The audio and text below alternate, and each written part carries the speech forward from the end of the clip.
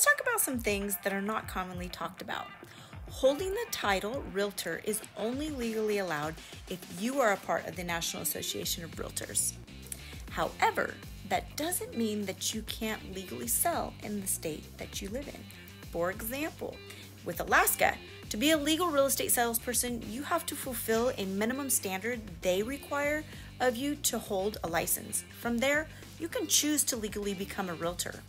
A realtor is if you are not only a licensed real estate salesperson, but a part of the National Association of Realtors. If you are interested in learning more about what it takes to become an Alaskan real estate licensee, drop me a 5 in the comments. We look forward to being of service. I'm Brandy Malgett with the Blaze About Alaska Group and eXp Realty, and we are your realtors of choice for such a time as this. Now move along and go make today amazing.